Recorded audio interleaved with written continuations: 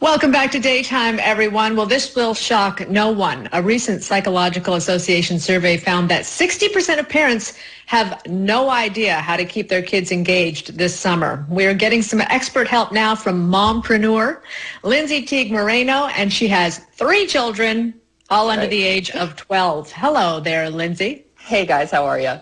Very well, thank you very much. I think initially it wasn't too hard for parents, right? But this is going on and on and on. Yeah, it's starting to wear on us, to be honest. And it's not enough to just say, go entertain yourselves.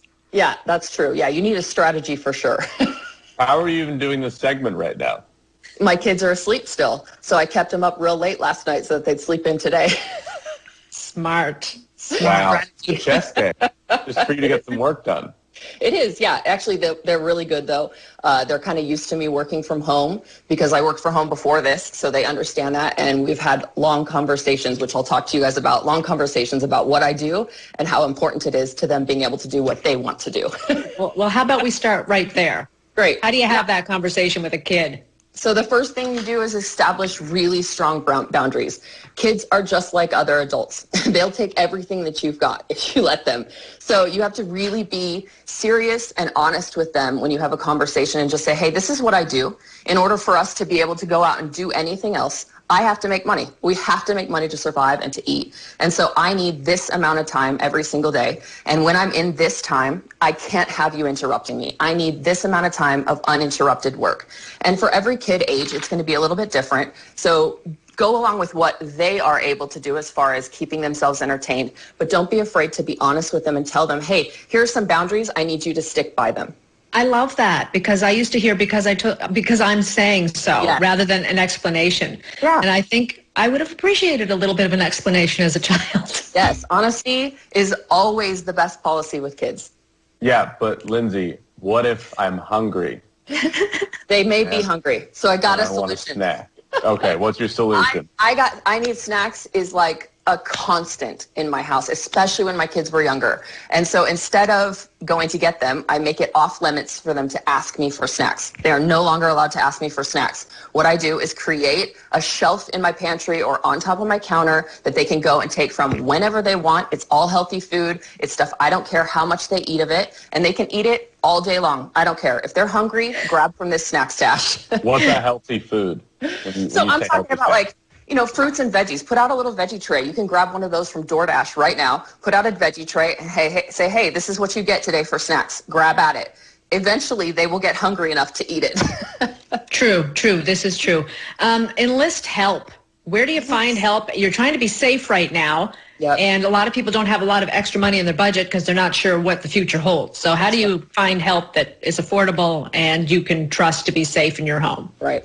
So most of us will probably know someone in our neighborhood who's got a kid that's a little bit older, like 11, 12, 13. Those are great ages to watch younger kids.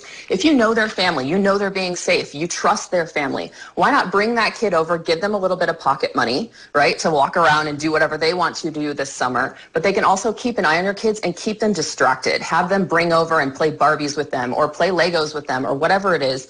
And you don't have to pay them a crazy amount of money. And you can save some money and you have somebody watching your kids at the same time. So find somebody that's local to you, someone that you know that's working to make some money, maybe for a mission trip or maybe for a summer trip, whatever they want to do, and help them do that at the same time of getting help for yourself.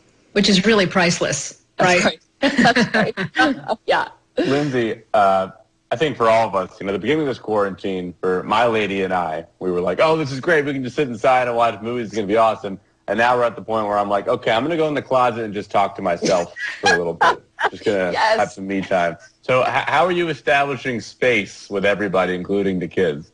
Okay, so I think that it's really important for moms especially, and especially right now, we're not used to seeing them all the time like this, to remember that your kids are amazingly brilliant. They're smart. They can entertain themselves. They do it all the time without us even realizing it. And so I think it's okay to let your kids go down and just entertain themselves. See what happens. Try doing something like putting another kid in charge every single day. Try something like letting a kid choose the activity every single day, but they have to go play it alone. And so I think that the experiment of watching your kids do it is really important for moms, because often we remember them as these tiny babies who can't do anything for themselves, and dads too, that just remember their kids as little. But our kids are really amazing. They can do anything by themselves. They go to school all day without us. Let them go ahead and try. Put them down there. You're not allowed to come up. Put them outside. You're not allowed to come back in, and see what they do. They'll come up with something to do, I promise.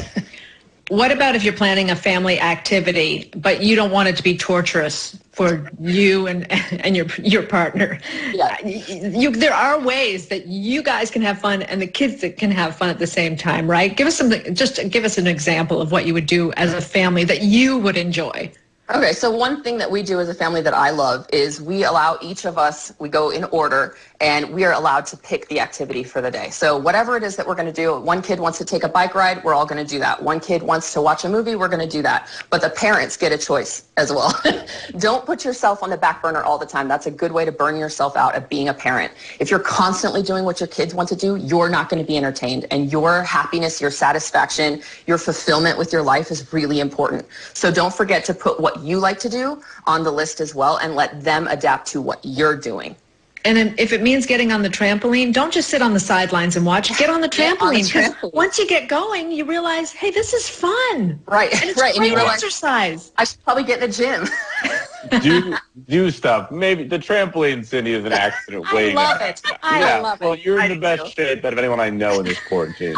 No one, don't go on the trampoline as you really have ever been on one before. They are accidents waiting to happen. Lindsay G. Moreno, mompreneur.